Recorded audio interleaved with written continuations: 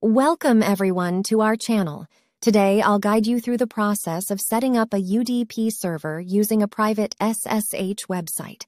But before we dive in, don't forget to hit that like button, share this video with your friends, and subscribe to our channel for more tech tutorials like this. Let's get started. Step 1. Open your favorite browser and navigate to the private SSH website. Step 2. Once you're on the home page, look for the hamburger icon at the top right corner of your screen. Click on it and a menu will appear. From there, select SSH and Oven.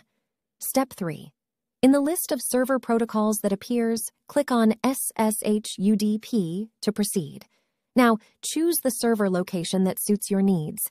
For this demonstration, I've selected the American location. Step 4. After choosing your server location, create your server by clicking on Create Account. Set a secure password, check the reCAPTCHA box, and click on the Create Account button to continue. Step 5. Once your server is created, make sure to copy the server details. You'll need these details to set up VPNs like HTTP Custom or ZIVPN for UDP settings. And there you have it. You've successfully created a UDP server using the private SSH website.